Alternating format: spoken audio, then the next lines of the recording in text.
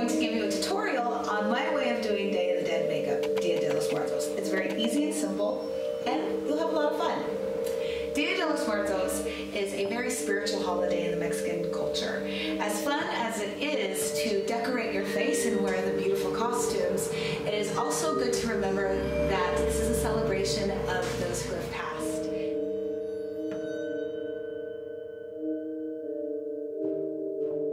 What you're going to need today for your Dia de los Muertos makeup is baby wipes, makeup sponges, white base makeup, black for your eyes, nose, and mouth, metallic eyeliner, crayon makeup, Q-tips, makeup brush, water, and most importantly, the fixative spray.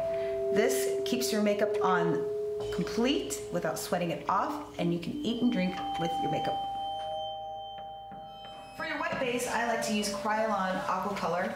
It's hypoallergenic, it goes on really evenly, and it's very easy to use. You dip your sponge in water, and then you dip it in your makeup, and you apply it onto your face. Get your face as white as possible for the dramatic Dia de los Muertos look.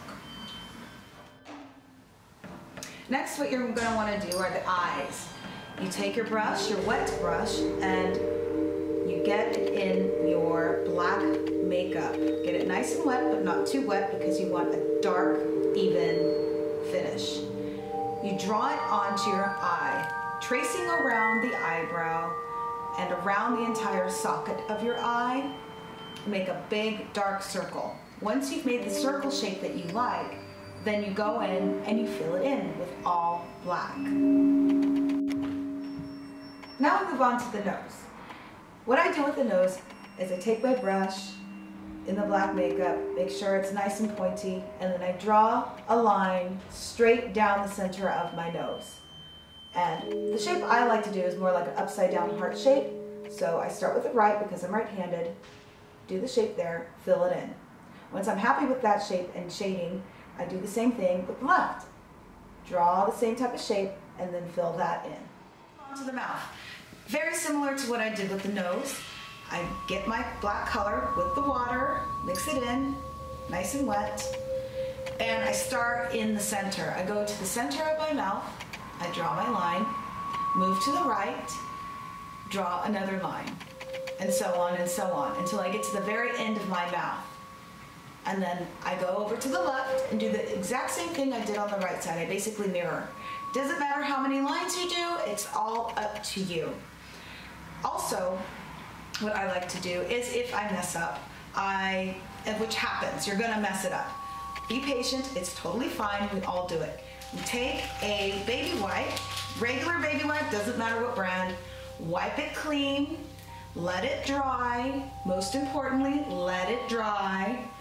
Take your makeup sponge, go back to the white base, powder that back on, and then go back to where you messed up and fix out whatever it is you wanted. Cheek shading. Most importantly, go along the lines of where your cheeks are or where you think they are. Draw a line diagonally, draw 2 or 3 of them with the black makeup. Then you take your sponge and you blend downwards, downwards, downwards, downwards along the shape of the line that you did. You can do another black line to make a more defined shading and then do it again on the other side. Look at yourself and judge for yourself how deep you want your cheeks to look. The darker black you use, the more deeper look you're going to get with your shading. All right, now this is where we get to have fun because this is where you get to be more creative with your makeup. What we can do today with your eyes is add color. And what I like to do is I like to start with the makeup crayons. So you can go in, like what I do, and just draw flower shapes around your eyes. And then you can go in with another color, like say yellow, something bright and that's really gonna stand out, and make little dots. What I like to do. This is very traditional with Day of the Dead makeup. You'll see this on a lot of people.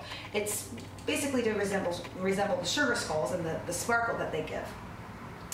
Once you get your crayon makeup on to give a more bold look, what I like to do is go in with the metallic eyeliners.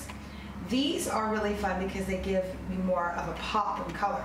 So you just go over what you had drawn with the makeup crayon and do it over again. And you can use any color you want, any type of sparkle or metallic that you want to use.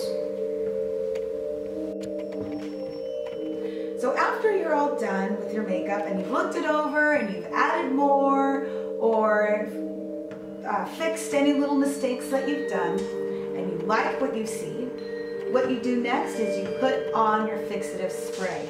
It comes in either a pump or an aerosol. I like the pump because it's smaller and it's easy to carry around. You just spray away from the face first just to make sure it isn't clogged. And then you go about 8 inches from your face and spray all over. Let it dry and spray again and let it dry. After that, you're done and you're ready to roll.